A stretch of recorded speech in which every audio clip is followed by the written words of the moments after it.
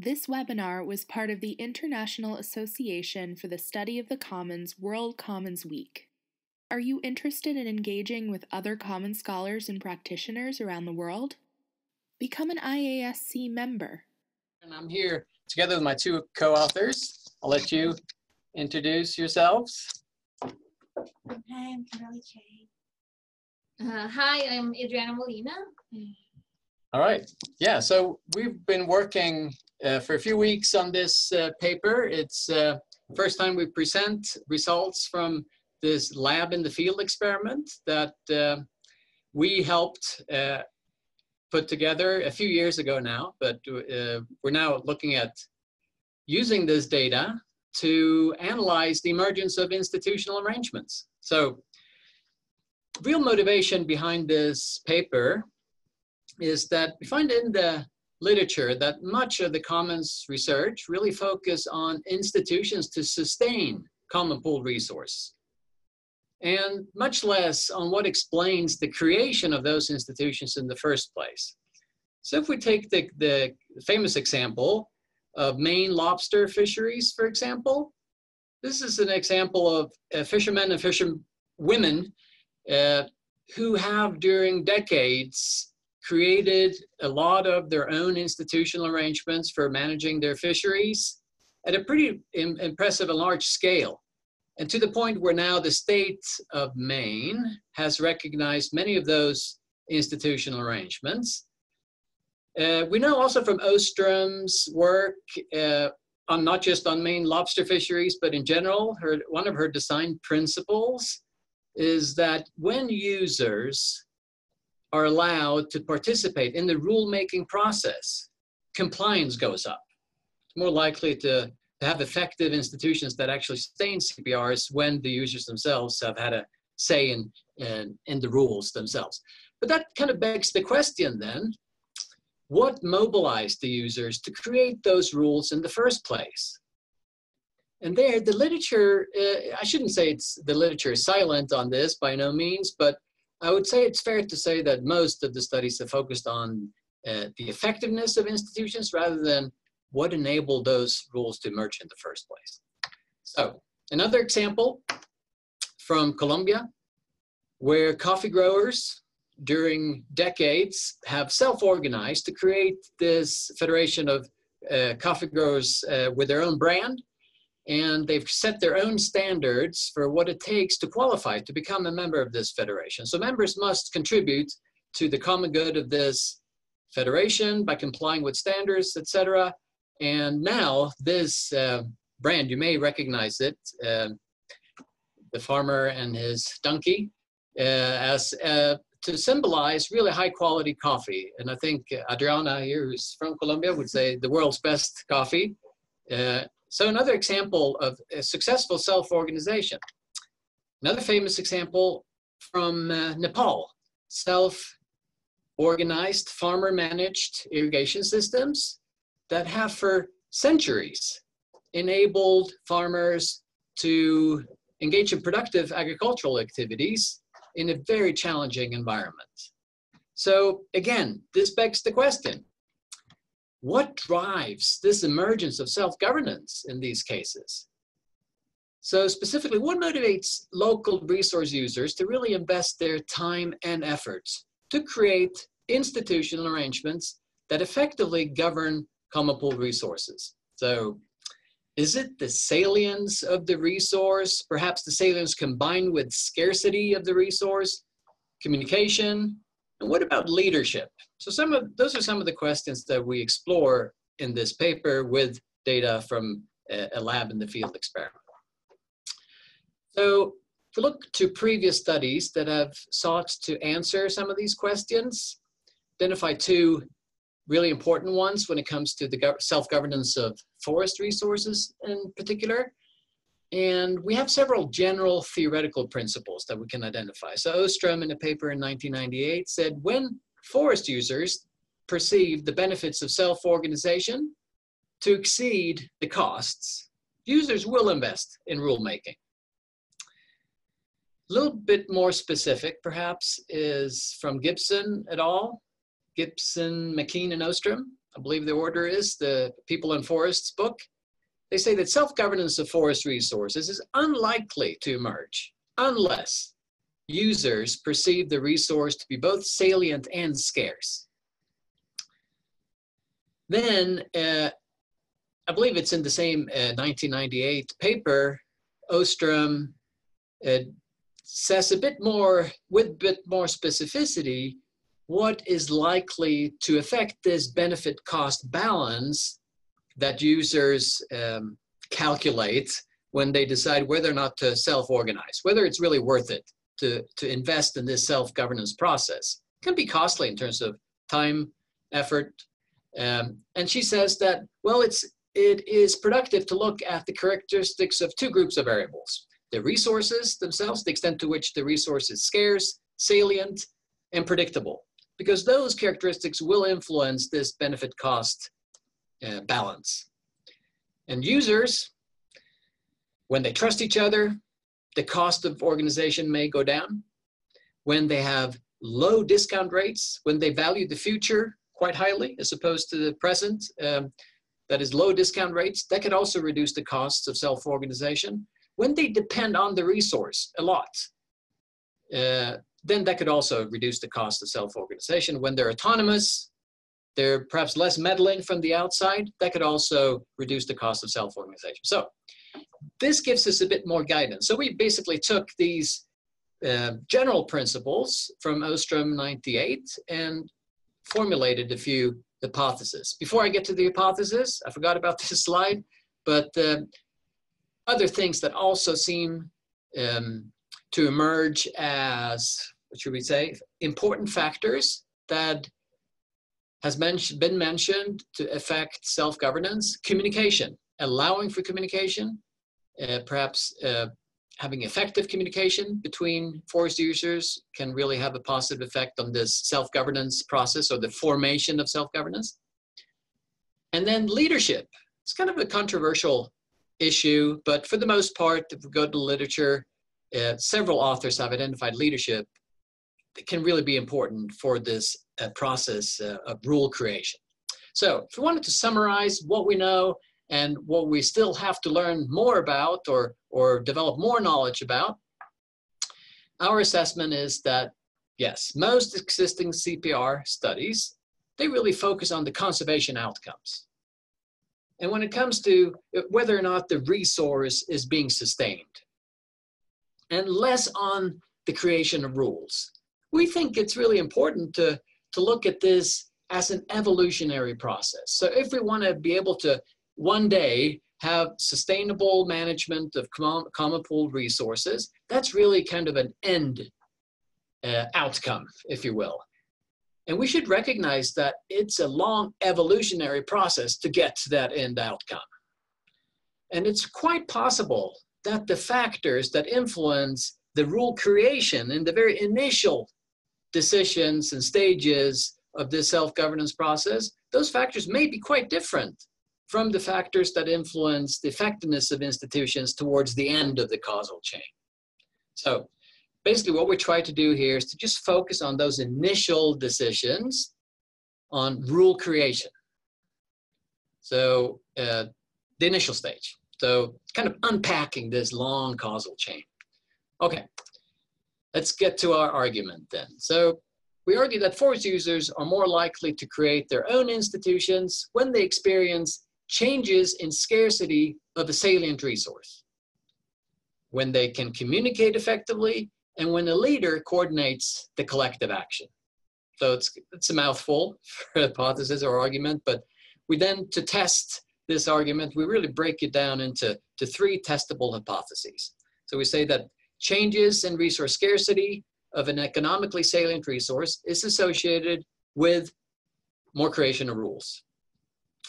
And when groups have leaders, they are more likely to invest in creating institutional arrangements.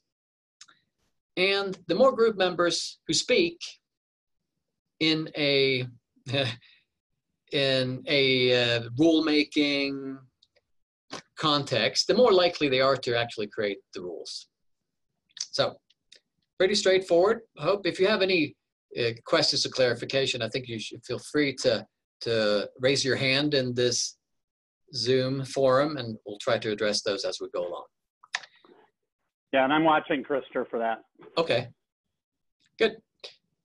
So then, a lab in the field experiment, what is it? Well, it's basically an interactive decision-making exercise.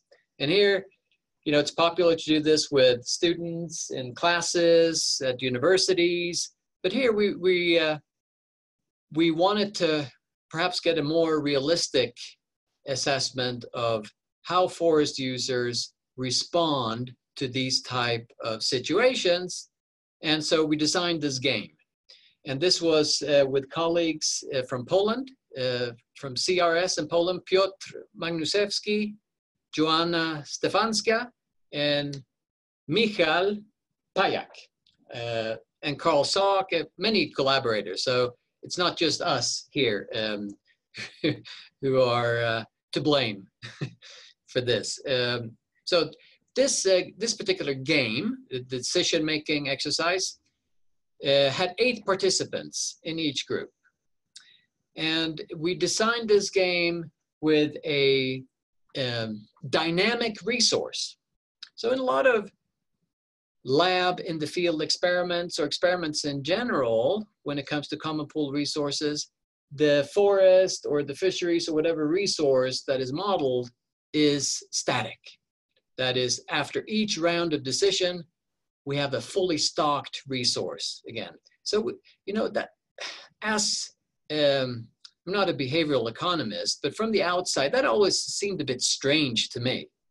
That not very realistic to, you know, start anew in every single game. I know the reasons for it mathematically and analytically why that's the case, but it always didn't quite jive with me to have a resource completely renewed after each round. So here we wanted to experiment, and we were certainly not the first ones to do this. Marco Jansen and Juan Camilo Cardenas, who just gave the talk in this forum as well, have done this. So we built on their work to design a game with a dynamic resource. So if the resource is, we'll get to how that works in a minute. So let me just continue the overview of the game. We have 15 rounds of decisions here. A participant uses these decision cards. And in fact, one other neat thing about how we designed this experiment is that participants don't really need to know how to read and write, which can be an advantage because some games that require people to read, write, and make calculations and, you know, on decision cards will have the effect that some rural folks are not being able to participate. So we use symbols and tokens and actual real symbols used in the game rather than just abstract representations. Okay, so here is all these 100 green dots. That's our forest. And that's how we depicted a forest to participants in this game. So let's talk about how this dynamic resource works. So let's assume that in this first round of decisions, where each of the group members, they have to decide how many trees would they like to harvest. And the game states that if you have 100 trees in the forest, it's a fully stocked forest at the beginning of round 1, you as an individual participant are allowed to harvest up to 6 trees. That's the maximum amount that you're allowed to harvest. So in this example, let's assume that all 8 members decide to go for the maximum harvest. Okay, that means 6 times 8, 48 trees. And those yellow trees are now harvested, 48 trees, they're gone. So then in round 2, will there be just 48 trees carrying over? Well, what about regeneration? Yes, we decide there needs to be some natural regeneration. Even if users don't plant any trees to replace these, etc., there will be some natural regrowth, especially in these tropical forests where we conducted the experiment. So for the sake of this game, what we did is we assumed a 20% growth rate.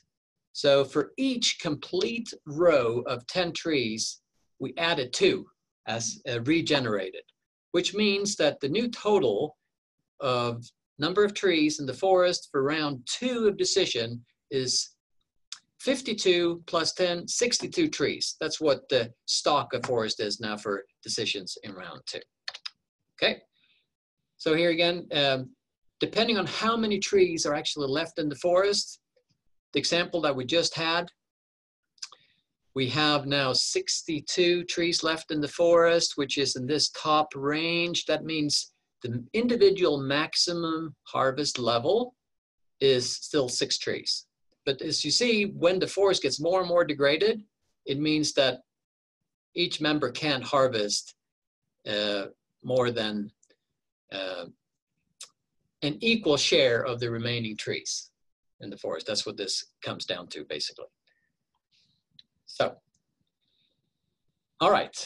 Another important thing about this game is that we allowed communication throughout the game, all 15 rounds.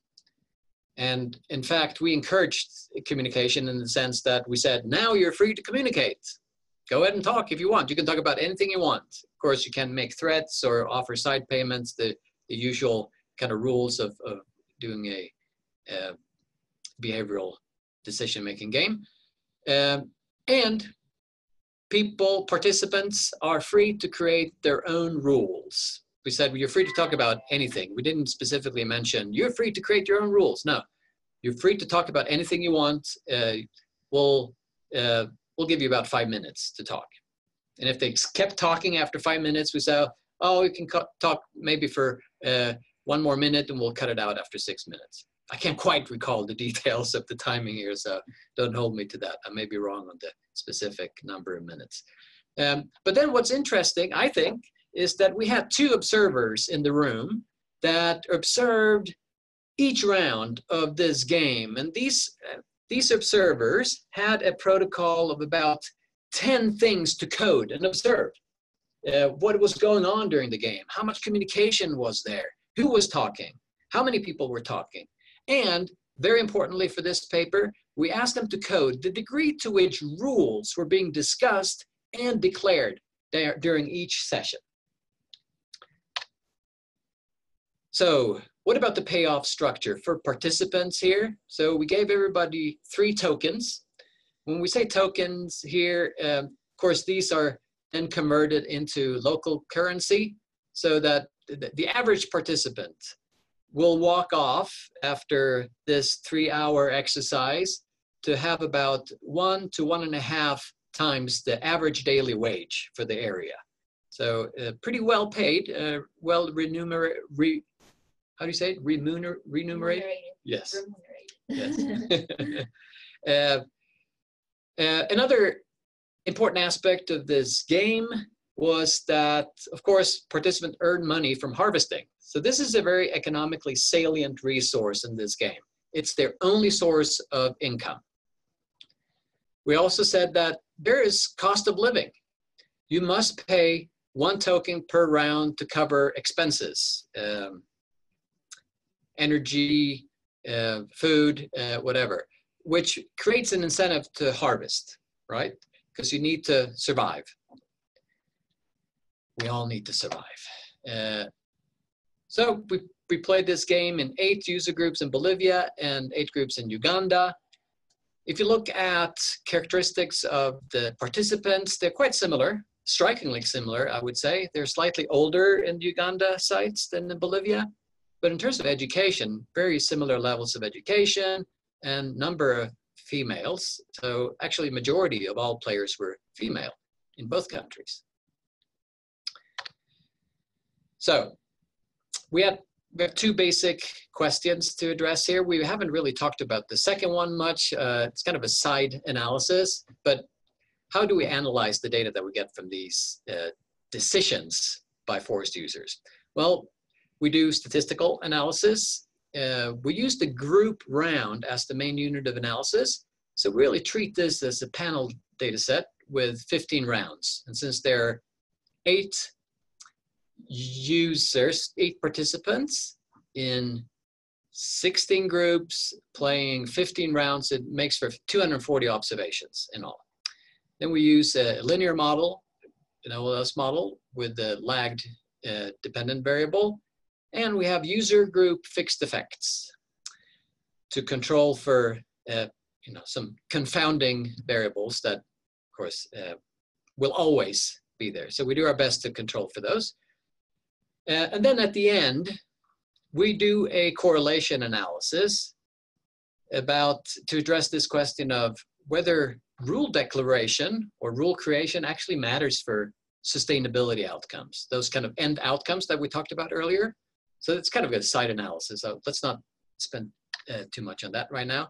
Here is an overview of the different variables that we use. So the main outcome variable is this variable that we call rule declaration. It's an ordinal variable, and it is these two independent observers that code the extent to which there is agreement among participants about rules on how to make decisions about the common pool resource that they depend on.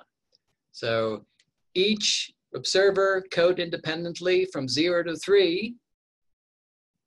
To what extent? What is the strength of agreement among users that there are rules to follow? Okay, it's kind of a qualitative assessment or almost subjective assessment, but by two independent observers, and we did intercoder reliability tests, and they're surprisingly consistent with one another. They're basically seeing the same thing, which gives us some confidence in these findings. So that's our main outcome variable. This represents rule creation. Okay, we then look at both positive and negative changes in the forest stock. And this we calculate for different time periods. So we're looking backwards. So for example, decisions in round 5, we look at changes, we're looking at the trend in scarcity, both positive and negative, between rounds 3 and 4. So the previous rounds, but we also go back 3 periods and look at that separately from round 2 to 4, and then from round 1 to 4, etc. So different lags to calculate a trend in the change of forest stock as a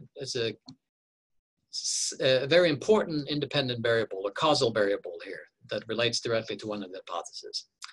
We then have a dummy variable, whether or not observers saw a leader taking charge, proposing things or guiding the discussion. So the question on our coding form was, can you identify a leader among the participants in this round?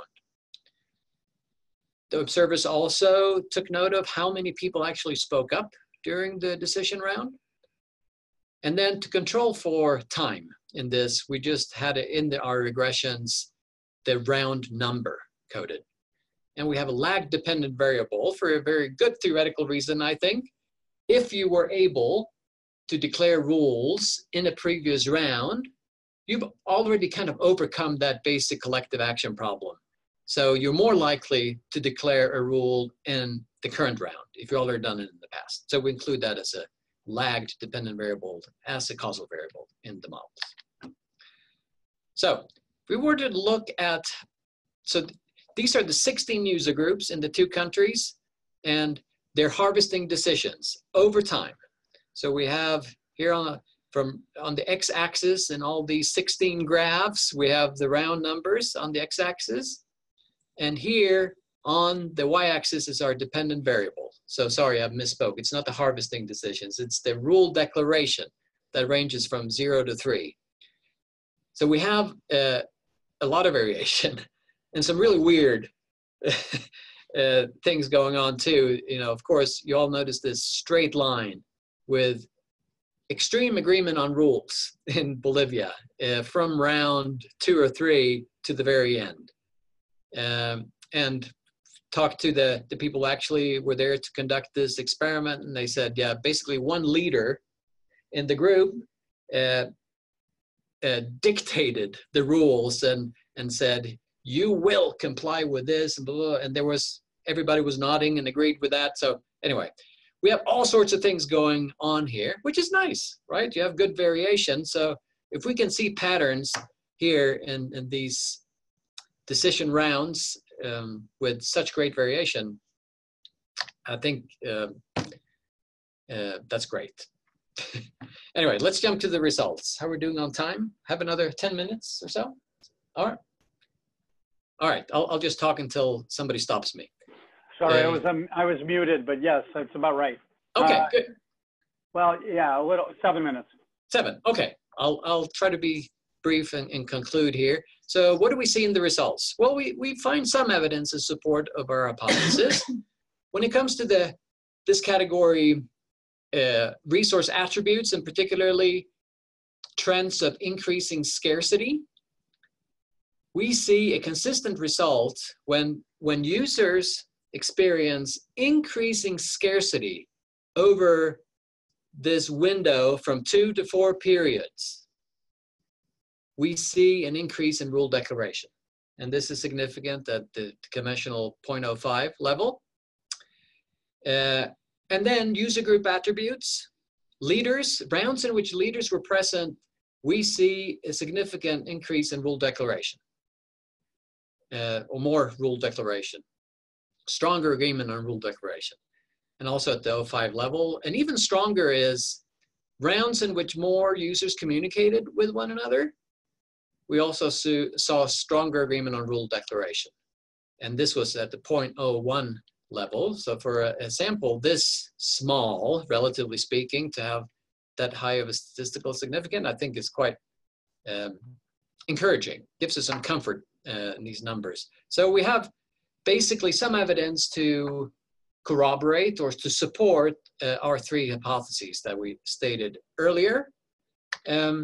So just here's some details about the findings about the scarcity trends. Here we have these different time periods. If we just look at the trend from previous 2 rounds, we have a statistically significant effect, as well as for the prior 3 rounds and prior 4 rounds. What's noticeable here too is that when you have a stock increase, not decrease, so reduced scarcity, not increased scarcity, we do not see a positive effect on rule declaration, which is interesting. And in fact, when we started this, we were open to the possibility that, we might see both. And, there's a theoretical justification for that hypothesis as well, that maybe people are more motivated by profits than the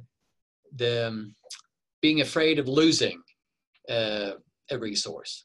So anyway, but we don't see evidence for that hypothesis here, only stock decrease.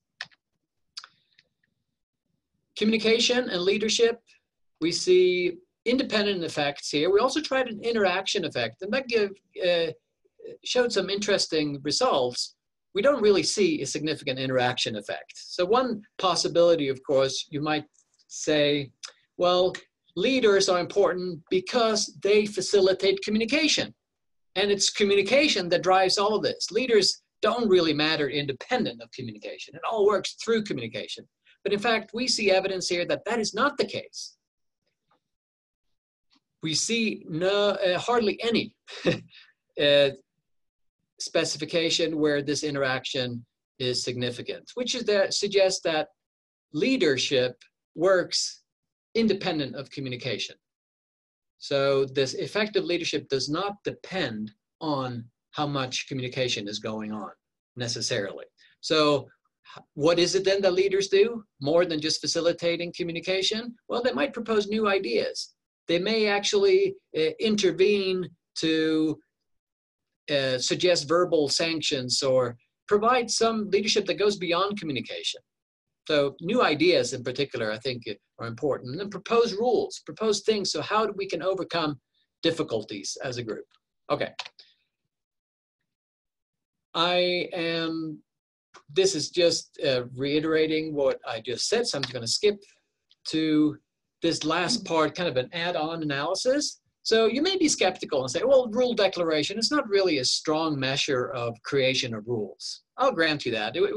There's room for improvement on this outcome variable. But just to show you that it does have some explanatory power when it comes to looking at the end outcomes of this game. So it appears that when groups actually declare rules, they will also achieve better environmental outcomes. They will have higher forest stock. This is just done with pairwise correlation of these 16 cases. So groups that have strong rule declaration will also have higher stock at the end of the game of the forest. They will also have more economic payoff from their forest harvest than groups that don't have high rule declaration. And what's interesting, I think, is that they will also have better social outcomes. There will be less economic inequality when it comes to those forest payoffs when there was strong rule declaration for that group. So we can conclude that groups that have broad agreement on declaring new rules achieve significantly better sustainability outcomes. I think that it kind of validates this measure to some extent that we use on rule declaration. So in conclusion then, I think we should be open to the possibility that the factors that affect the effectiveness of CPR governance, that is, the effectiveness of institutions that ensure longevity of the CPR, may be different from those factors that motivate rule creation in the first place. So for example, leadership, I think, plays a crucial role in that initial process of rule creation, but may be less important in affecting CPR outcomes once the institutions have been created. So future work, I think, can certainly improve on our outcome measure, on how to measure actual rules and perhaps document what those rules are, rather than just saying, was there agreement on any kind of particular rule? That would be interesting. And then another thing about the finding on scarcity, are there possibly threshold effects? So in one paper, forget which one, but Lynn Ostrom argued that it's important that the users perceive that the resource is really recoverable. It's not a lost cause to self-organize. It's not so degraded that there is no payoff for reorganizing or to self-organize, to impose rules, etc. So that suggests there may be some threshold effects, and that would be interesting for future research to explore. Maybe even a future iteration of this paper.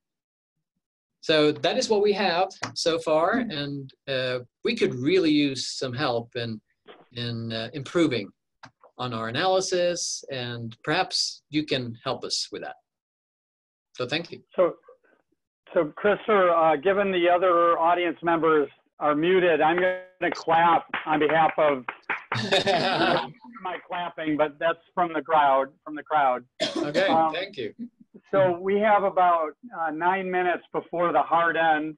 Attendees, again, if you joined late, we have a Q&A box where you can type in questions, and I'm watching them and I will read them to the audience or to the speakers. So I'm just watching there.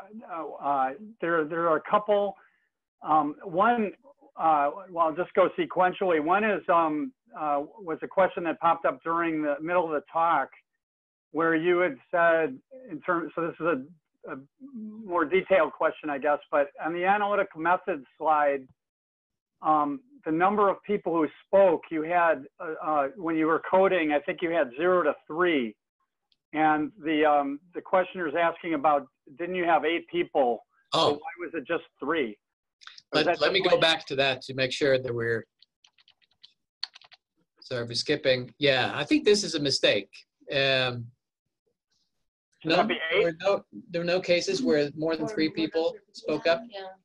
Okay, so that's the range of actual value. So I guess in no instance in any group, it seems strange, and I appreciate the question because it makes, perhaps we need to go back and check, but Kimberly is nodding here that in no instance were there more than 3 out of the 8 that actually spoke up. But we should double check that. That seems strange. But I guess I've seen stranger things. Yeah, it's an interesting finding or results of your data. Again, I think somebody else has joined in, so feel free to put in questions in the Q&A.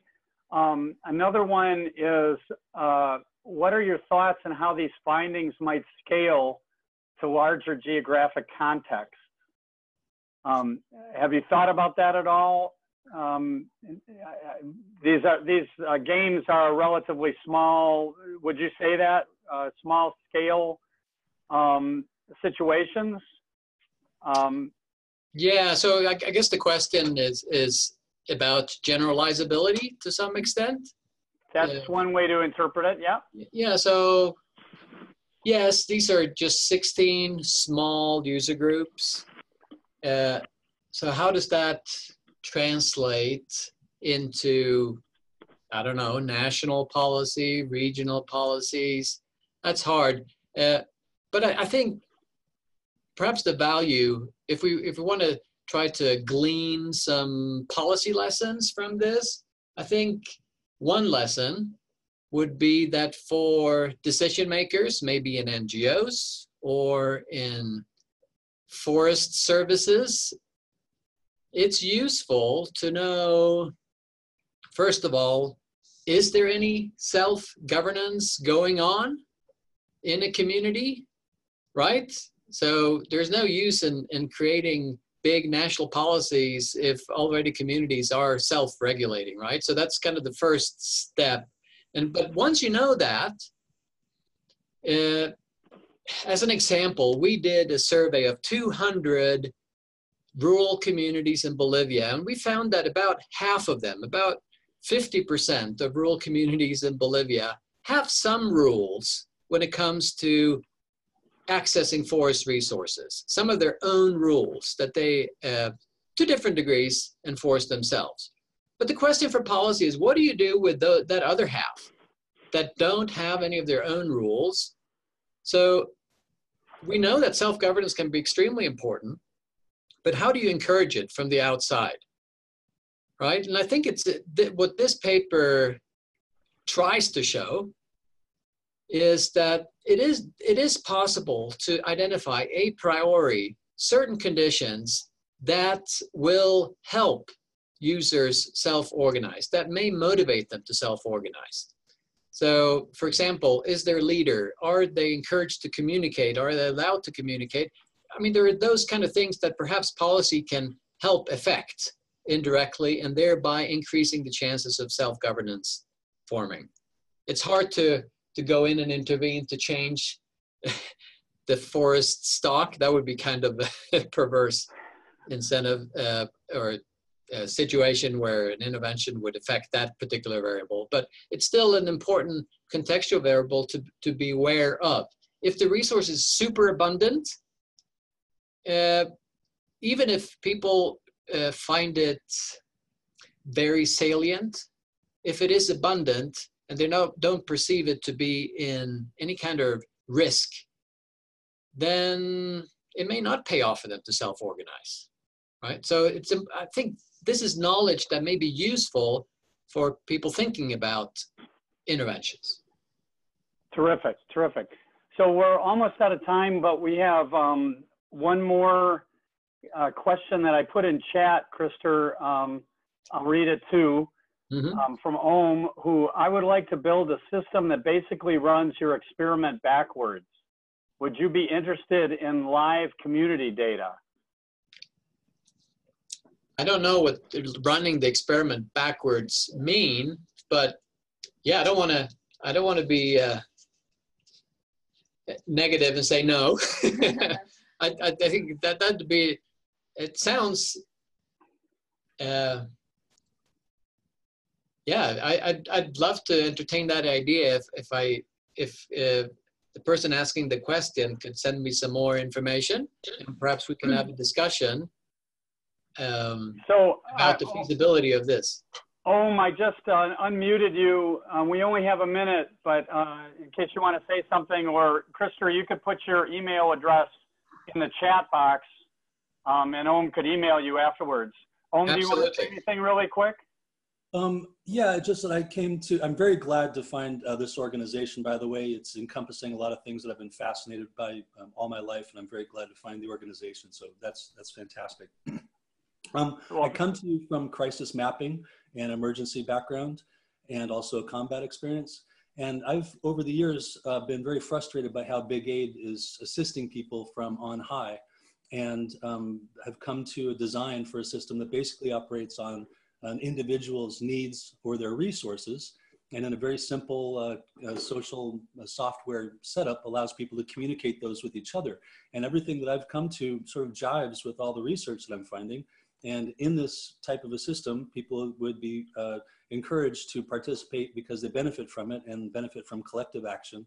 But the key to it that I see is different than a lot of experiments is that all the information, all the interactions, every update comes back to the individual, so to provide a sense of agency and resiliency and allow them to collect and collaborate locally before reaching out to a higher echelon of some sort for other resources or assistance. I've really been working on it, want to build it, and it's very simple to do. Been reaching out to a lot of organizations, but here's another aspect that I'm fascinated by is that research has been conducting experiments, and what I meant by backwards would be that given a very simple communication system that can become infinitely complex through more complex interactions, you would then be able to participate by gleaning data that they offer you rather than taking it from an experiment. So the benefit of offering you data is that they would be compensated maybe in a small amount, but you have real live information from willing participants in their own, in situ, so to speak.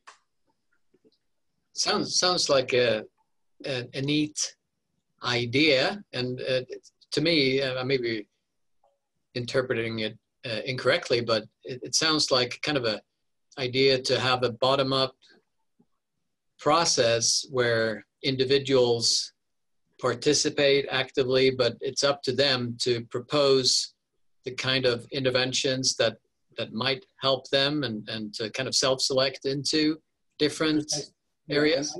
I see that as the only real mechanism to help people through traumatic crisis and move on into a different layer. Because if I need a dozen cinder blocks this week, next week I might need a job. And if I just operate off of needs and resources, and I include my time as a resource and everything else as a need, I can get very sophisticated interactions with a very basic computing platform. Interesting. Yeah, I'd love to learn more about that. Thank you. Well, Krister, if you could, in the chat, if you wouldn't mind putting in your email address so can get that. And I think I've seen you on at least a number of other webinars. It's wonderful to have you joining these. I'm a great fan of crisis mapping and appreciating all you're doing on your end. So thanks for joining this effort we're doing today. I'm looking at the time. I've got to unfortunately wrap it up because we've got the next webinar to start. Krister, I wanted to tell you, because I don't think we've talked about this, but I've done work on, and maybe this connects to open source software communities. And in the large scale study I did of 170,000 open source projects, I had a stage called initiation and then a stage called growth. And the initiation stage in my data, I found that the teams would tend to be 2 to 3 people, and the institutional designs that governed their work were really very small and really social norms, not formalized whatsoever. Yeah. But as the team grew, and as the kind of collective action continued, if they were successful to keep the collaboration running, it went into what I call the growth stage. And in that case, I saw statistical evidence of formal rules emerging. So if you want to talk more about it, I just see parallels between my work and what you've just talked about. Oh, that's great. Yeah. No, that's exactly the argument that is behind this, that it may be, useful to split that long evolutionary chain up into different phases and look at determinants that could be different in each of those stages. Yeah, it's terrific work you guys are doing, and your colleagues, congratulations for the well-done experiments you've been running. It's really a terrific paper, and so I'm very grateful for you giving the presentation and showing this. You said it was the first time you presented these results, so that's really fun for us. In closing, I just, on behalf of the International Association for the Study of the Commons and all the World Commons Week organizers, I'd like to thank the attendees who've taken their time out at either noon or some other hour of the day. And I want to thank Krister and the team for preparing and giving this really interesting webinar. In closing, I'd like to just remind people of two upcoming IAC events. There's one in November, mid of November, being run out of Arizona State University. That's a first IASC virtual conference. And the second is the traditional 17th year of the biennial conference of IASC in Lima, Peru in July of next year. And the deadline for paper abstracts is November 15th for that. That's just got extended.